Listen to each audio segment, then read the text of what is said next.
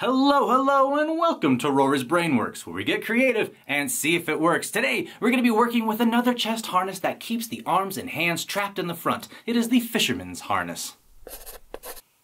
It is a delightful time. Well, it's called the Fisherman's harness because it keeps you trapped up front like a fish caught in a net, I think. I really actually don't know. Correct, Marie, you can go on the couch and watch TV again. Hey, whatever you're doing, as long as you're staying out of trouble. Speaking of staying out of trouble, remember safe, sane, and consensual, everyone. Safety. Be sure to have some safety shears with you at all times. You can always get a new rope. Can't get a new life. And consensual. Me, Marie, and Crochet Rory are all consenting adults. Communication is key. Now, before we take a deep dive into the Fisherman's harness, we must first thank my sponsors. Me and my gaming YouTube. Hello, and welcome to Rory's GameWorks, where we play some games and see if they work. Today we're back at Horizon Forbidden West. Resident Evil, Inscription, The Man of Medan. Aloy! Master Hunter of Machine. There's more. Surprise, motherfucker. Stupid man thing! You won't live long!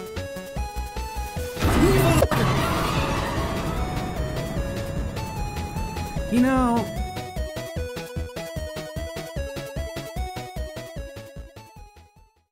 So for the Fisherman's harness, we're going to be utilizing two ropes. We're going to start off by doing a double column tie. We're going to do a Somerville bowline. If you need help learning how to do that, I have the helpy video right over here. So we're going to take the bite of our rope. We're going to wrap around once, but not just once. We're going to wrap it around twice. And if you're feeling fruity, you can wrap around 3 times if you really want some security there. Now once over, we're going to make sure it's got some tightness to it. Good. Definitely feels that way. I'm going to cross over the bite. I'm going to then wrap around the bite. I'm going to go underneath the wrist restraints there. And then my thumb right here created a loop when we wrapped around the bite. I'm just going to put that through the loop, and then we tighten that down. Wonderful. And just like the X's in the front, we're going to bring the arms up. Now once we have this up into the position, we're going to be putting this rope over the top right here and moving around to what's going on in the back. Now once over, we're going to follow the curve of the rope and where it wants to go. It wants to go this way, so we're going to make it go that way. And we're going to wrap around the front. We're going to add a little bit of tightness, not too much because we're going to be doing some tightness when we come around towards the back again. Alright, so we're going to go over the top of that. And then we're going to go over ourselves. Now it is at this point in time that we can add a bit of tightness. How does that feel? Perfect. Good. And we're going to go back around and follow this towards the front. Making sure that we wrap around nice and good. I think we're going to be making maybe 3 to 4 layers of this right here as we progress along. Now to make your rope model not as dizzy, you can have them stay in one place, but if you want to make them dizzy, then that's up to you. So we have this part of leverage right here. This part is being depressed and this part is being uplifted, so we're going to go on this uplifted part right here. We're going to do the exact same thing that we just did. We're going to go over it and through. And it's coming around top here. We can pull it down this way, add a bit of tightness, and go back around. Wonderful. You're the best helper. We'll do the same thing. Add a bit of tightness, pull down, and once more around. Actually, because I have maybe about 2 feet of rope left, I could maybe get around. Let me check real quick. Yeah, I think we'll be okay, because we're going to be ending the rope right here. So what I'm going to do is I'm going to create a nice little overhand knot right there while I get my other rope. Now once I have that, I'm going to take the other rope, reach inside of it, grab the other rope to create the girth hitch, If you need information on how to do that, I did a quick guide right here. Good. We have the amount we want in there. So we're going to come back up this way, and we're going to make a design that is similar to this right here in order to keep up with some symmetry. However, it can't match it exactly based off of the way we did the counter tension initially. So we're going to start by going over and then under this one right here. What goes over must go under, so saith the Rory.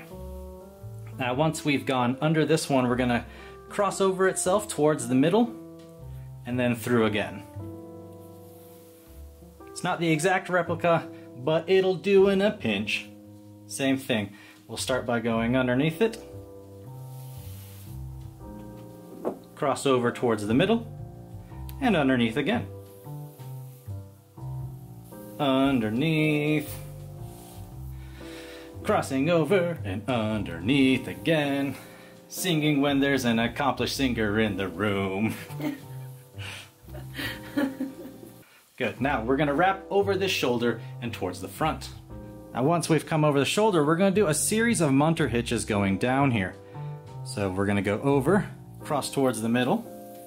We're going to pull up just a little bit and then cross over ourselves, going underneath again. Same thing, another Munter hitch. We're going to cross over and underneath. We're going to pull up just a little bit. Then we're going to cross over ourselves towards the outside and then underneath again. This is adding a lot of the structural integrity for the tie. It's the nuts and bolts of a reinforced door. After 2 times, I'm hoping you guys have gathered how to do a crossover hitch or a Munter hitch. If you haven't, there's a video right here on how to do it.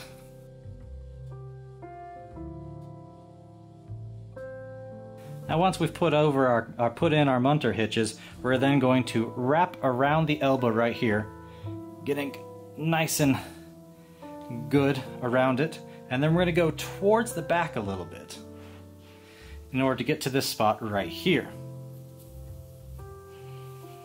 And we're going to go over. We could do another series of Munter hitches, but that doesn't seem necessary. So we're just going to go over, underneath, and then over again. Over and underneath. I'm going to stop singing now. No, don't. Get some tightness into it. And continue on. And you'll notice on this one that we go towards the inside and go this way. It's essentially a Munter hitch. And what we're going to do is once we get to this area, we're going to go back over the shoulder and do the exact same thing that this side did right here. So we're basically just going to cross over, and then we are going to go beneath this one right here. And when we pull up, you can see that immediately creates that counter tension right here. So we can just pull up right there and go down towards the front. So when we come over this side, same with this, but we're going to do the opposite on this side. So we're going to go down towards the middle, so cross over and around towards the middle. Pull it up to add a little bit of tightness. Cross over ourselves, and then come towards the outside. Symmetry makes the whole world happy.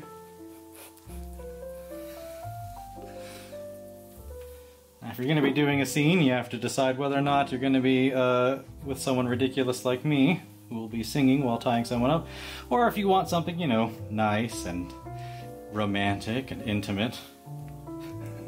Which is not what we're doing. I prefer you.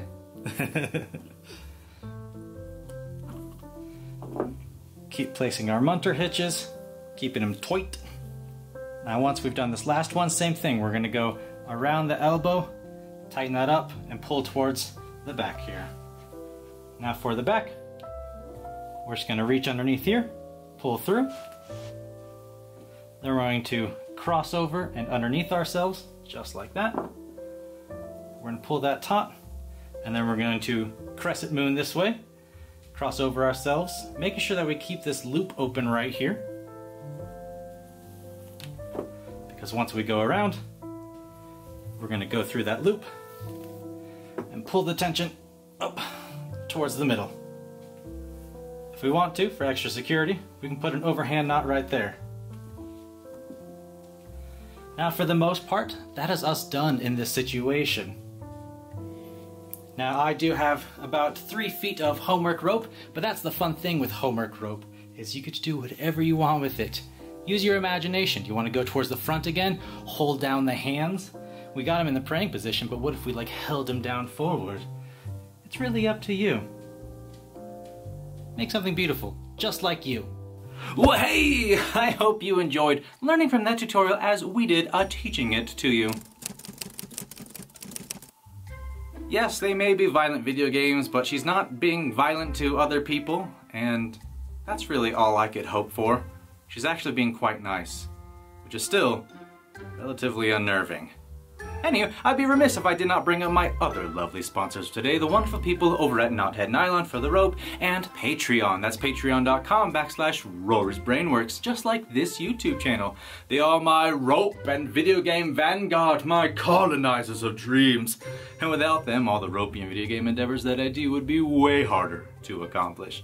Thank you for spending your time with me. Be sure to like this video, subscribe to this madness, and comment down below what you thought of the Fisherman's harness and what you would like me to do in the future. As always, I'm Rory. This is our brain. I'm fairly certain it works. Be safe, and go create some art.